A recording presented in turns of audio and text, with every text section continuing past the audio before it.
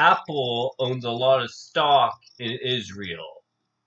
So when Kuwait was forming into a nation during the Germanization of their state, Assyria became a enterprise of consequences to nomadic people, which means they became judges and executioners without juries. So if there was no juror, that means a empire can replace them anytime they want. They opened up borders on the basis that nobody would secede.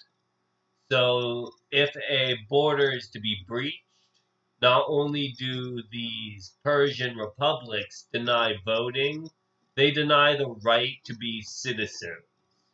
They denied themselves the obligation to move. So they became settlers. So these settlers are actually the Nazis becoming colonial. So if a colonial embassy is made, not only do they raft between nations, nations must secede, which means they no longer expand. So this is how the Empire of Cain formed out of Israel. Israel wanted Kuwait for its natural resources and the fact that it's a religious republic. If they get the religious republic, they would be built on top of the Nazi Imperium, which would be built for them. Now, there's no reason Jerusalem should be involved here, because Jerusalem would be a Judean army rather than a Mosaic one. So if Jerusalem is to invade, that means they would be a republic bending to the will of the Arabs. So Arabs would be not only a lower class here, they would be also a fighting class. This allows for Kuwait to gain the advantage. So if Jerusalem is to form into an embassy of holiness, not only does Kuwait deny them the vote, they actually get voting rights to be returned to their people. So this is bad for the dictatorship of the Nazis. So since the Nazis are still in colonies, these colonies become an apparatus of hedging. And hedges are funded on measurements rather than gain. So gain becomes recessive, while achievement becomes a democracy. This is fertile breeding ground for new Jews. Because Jews are a dominant class, they allow Christians to be popular here. They allow for the Iranian post to secede from their Judean front, which would be Jerusalem, and allow them to be a Aradam Canaanite army against the Russians. And Russians would be immigrants here, because immigration is how standards are measured on the albinos. So if albinos are Arab, not only do they become darker, they actually become titanic, which means they fissure their skin against the state. So not only is this a flame-broiled effect, the effects of Jerusalem no longer affect them. It's a diversity population. And this allows for something called the Orium Society to form. So the Orium Society is split between Jerusalem and the cities of the left-wing and right-wing Arabian Empire.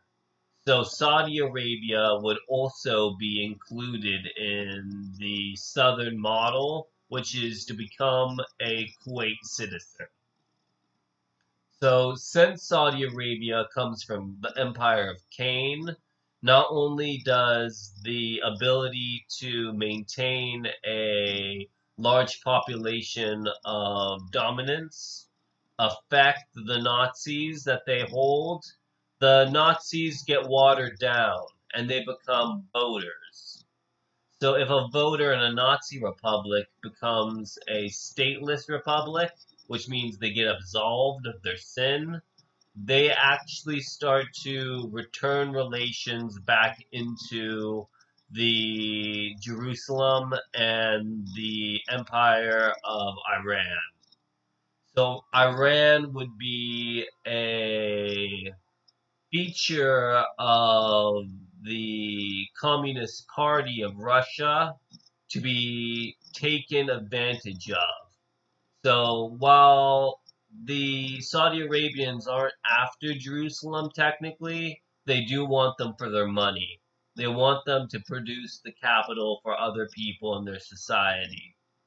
So this is why mixture of these races is so hard to overcome. Because without a Russian model for undermining capital here, they would have no hope for breeding out of their Arabic society and becoming a Canaanite society. So the Canaanites were an army dependent upon the Germans to just malfunction, which means they don't ascend class, but they recede back into their natural habitat.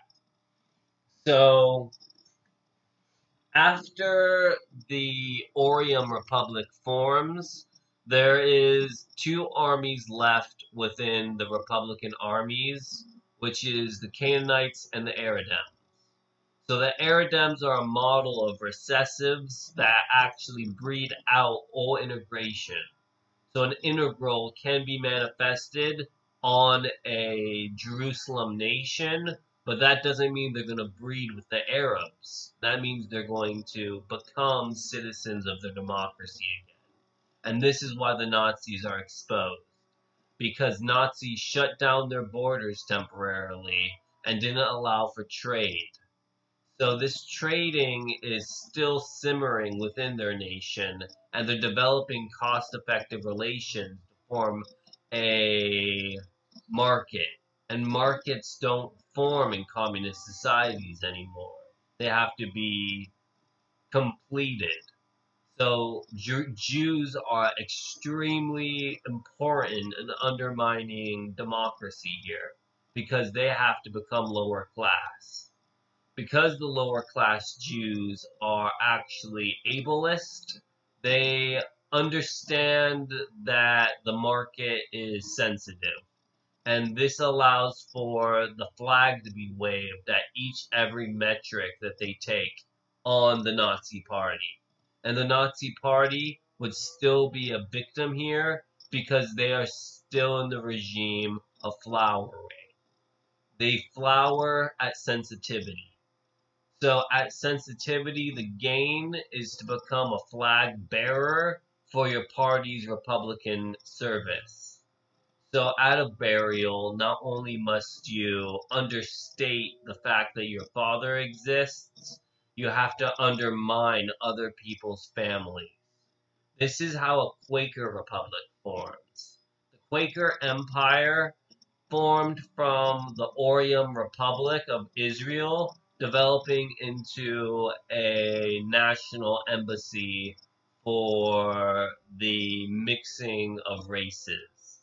So mixed races of Saudi Arabia can not only become Nazi again, they have to breed the right kind of Nazis, which would be Jamaicans and Jesuits. So Jesuits have to not only allow for Israel to secede, they have to open up borders for the Canaanites to invade a icon which would be a Nazi taking over a colony.